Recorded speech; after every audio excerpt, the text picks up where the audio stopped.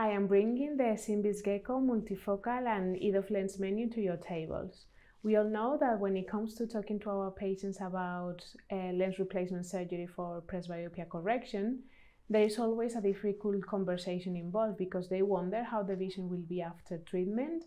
And for us as clinicians, it's difficult to manage their expectations properly sometimes. And we are not always capable to work out whether they will be a happy patient after surgery or not.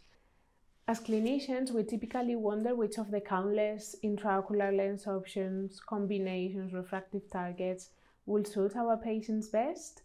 And of course, patients want to make sure that they are making the right choice for the rest of their lives out of the very extensive lens menu that they are being presented with. According to the latest paper published by Rampart and Gatinel, there were close to 100 different intraocular lens options in the market in 2020. So this is the reason why SimVis Gekko was developed, as it represents a revolutionary technology that offers a personalized and accurate experience of premium presbyopic corrections to patients before intraocular lens implantation. The extends menu included in SimVis Gekko allows us to choose which lenses we want our patients to taste.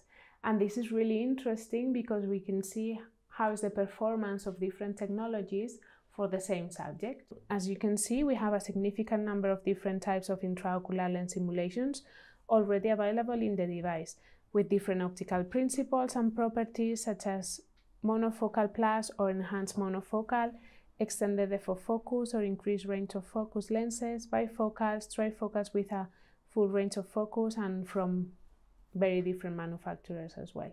This is a patient that has tasted 7 different lenses, and we can see their performance at all distances.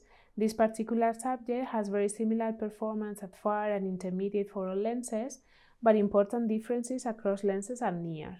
But this is just the example of one subject. Here we have 2 other different subjects that were shown the same lenses through SimVis Gekko, but the performance was different for each of them.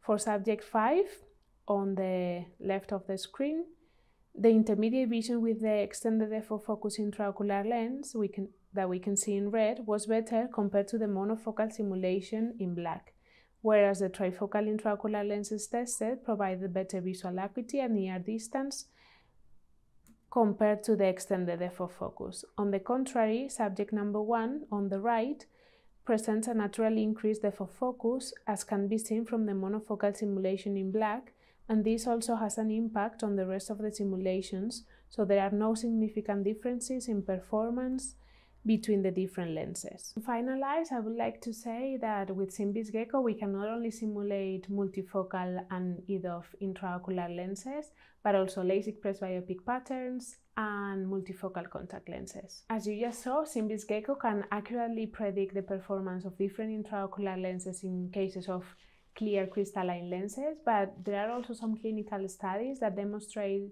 its usefulness in patients with mild to moderate cataracts. And all of this is done through a non-invasive personalized assessment.